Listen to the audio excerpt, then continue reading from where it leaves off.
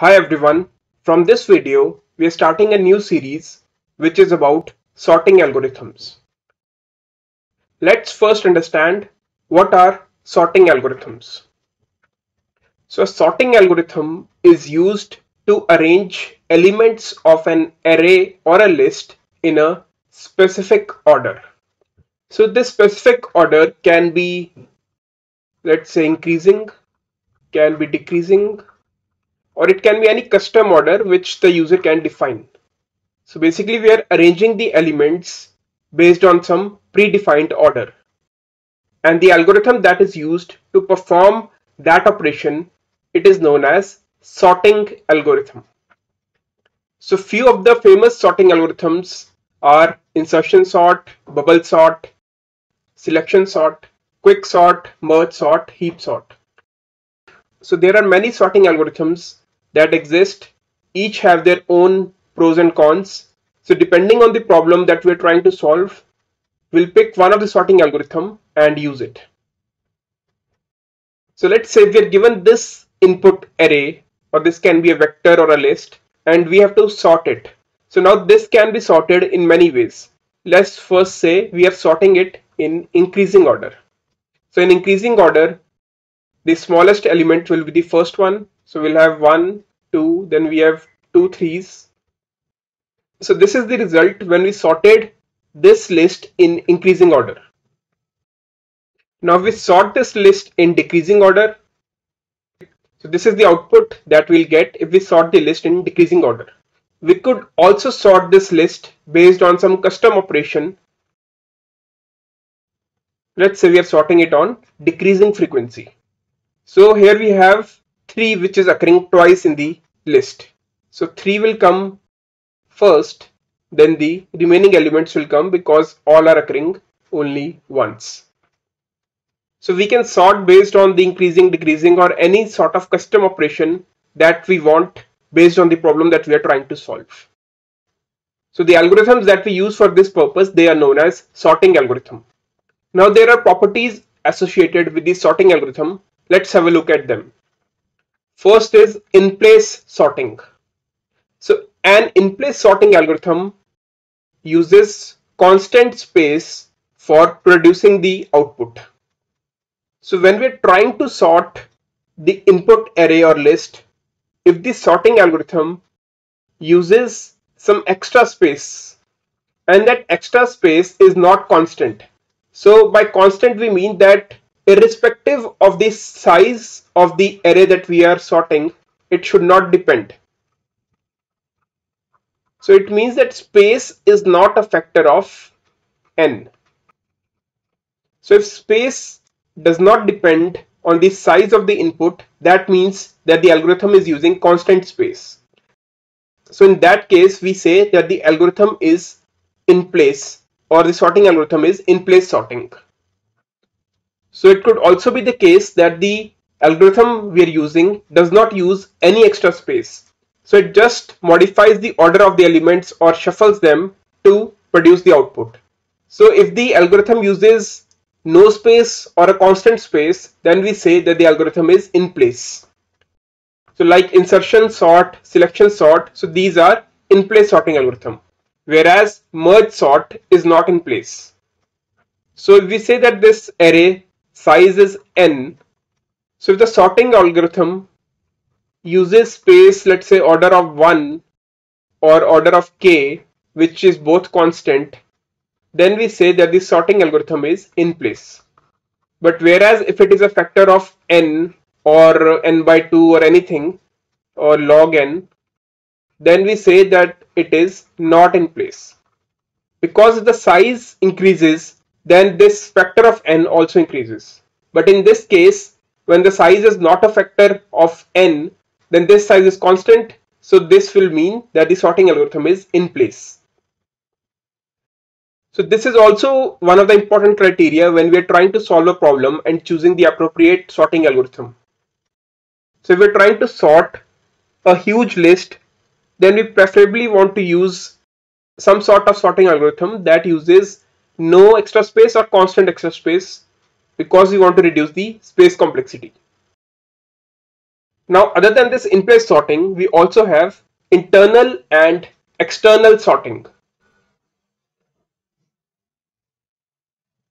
So when all the data that need to be sorted cannot be placed in the memory, then the sorting is called as external sorting. So this is used for massive amount of data. So when the input size is very huge, then we use some form of sorting which is known as external sorting. But when the all data can be placed in memory, then we call it as internal sorting. So let's say you have a file which is a huge file, let's say a 5 GB file, which has one string per line. So which sorting algorithm would you use to sort the file?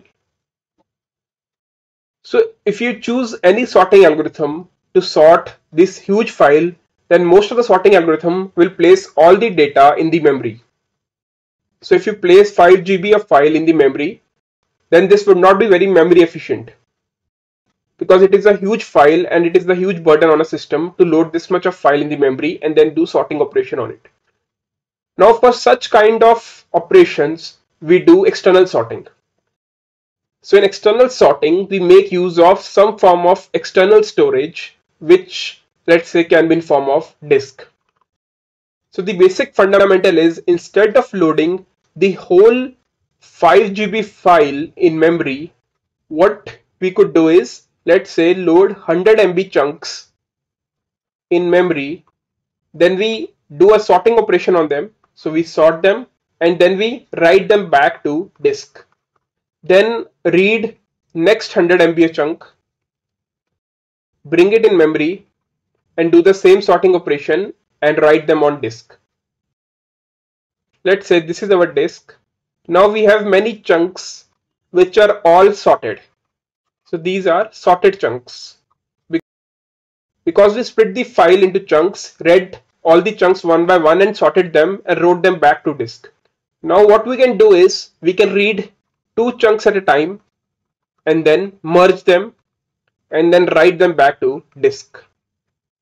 So basically we started with, let's say, 10, then we combined two of these, then we again combined two of these, and at the end we'll be left with only one. So that will be our sorted file.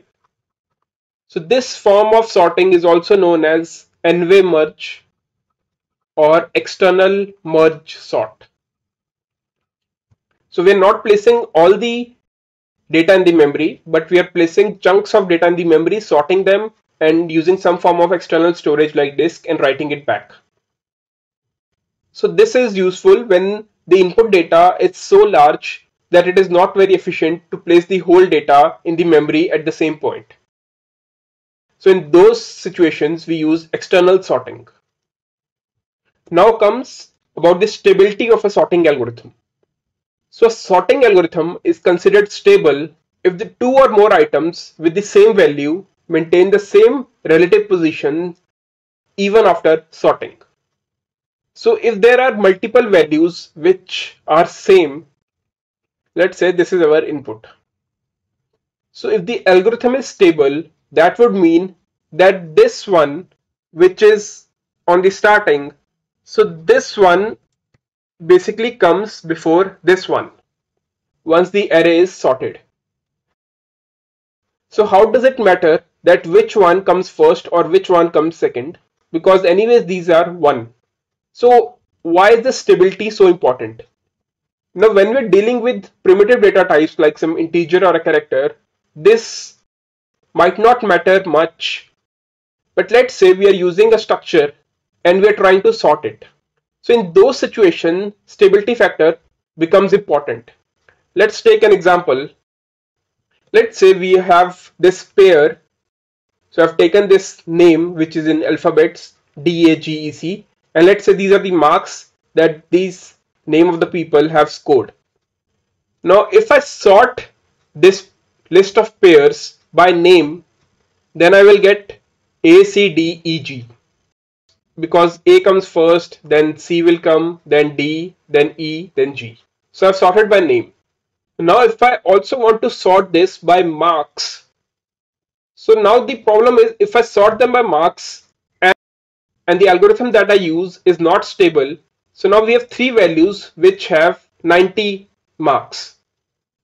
So if it does not maintain the order, then any of these can come first. So G can come first, or C or D, and then A and E.